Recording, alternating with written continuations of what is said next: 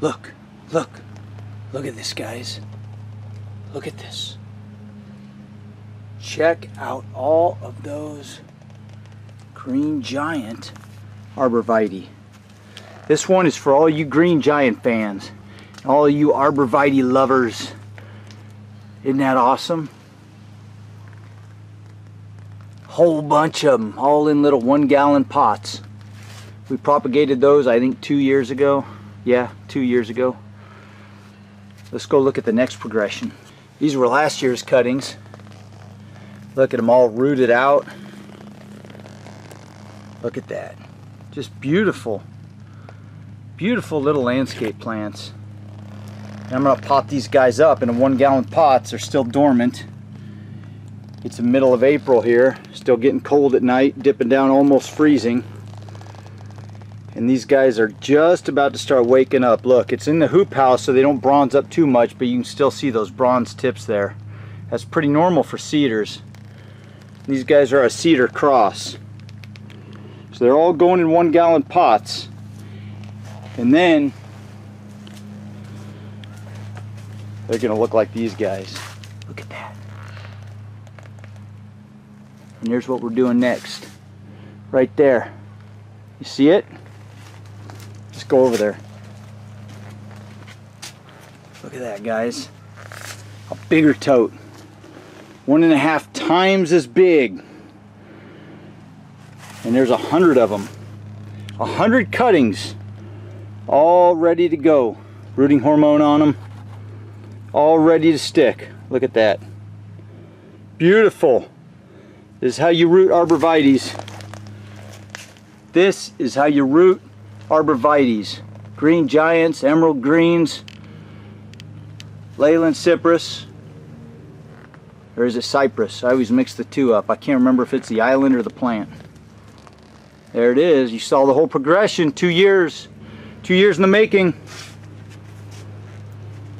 Alright, so I just went out and took 40 more cuttings. So let's go ahead and get these guys stuck in this big tote and see how they all fit.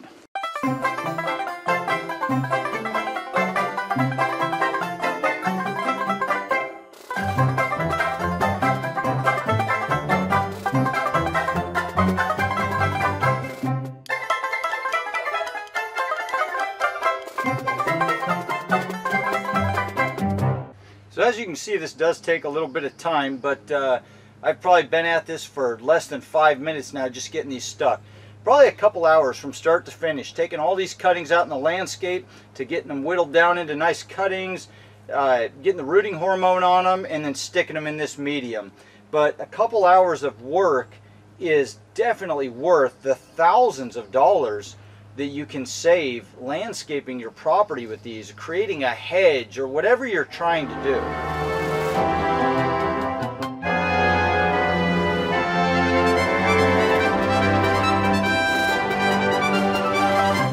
So there they all are, and it looks like we've got a little extra room here on the end for some more. So I'm gonna head back out, take some more cuttings, and see if we can just fill this right back up.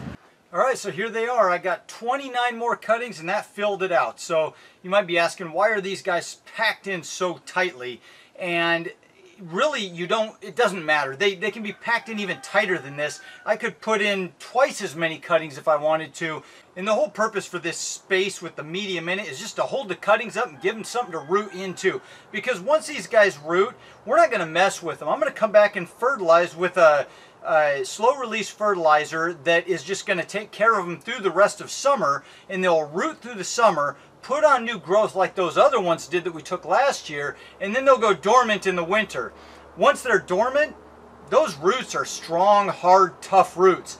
Then I can dump the whole thing out and just pull them all apart. It's really not that big of a deal. And so, like I said, I could put even more in here, but this is enough for now. 169 of them will do me just fine.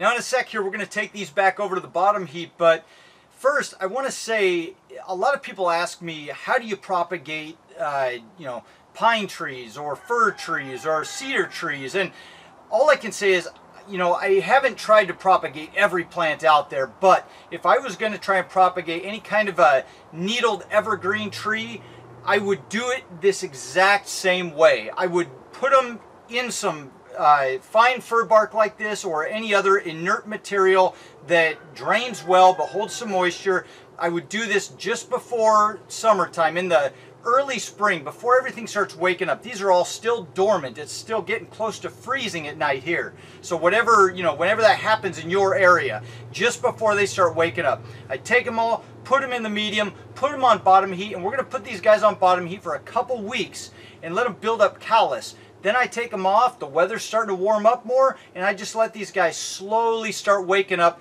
into the rest of spring and into the summer. In a couple months, these guys will be shooting out new growth, and I'll already have fertilizer on them, and we'll have nice little plants that just stay right in this tote for the rest of summer.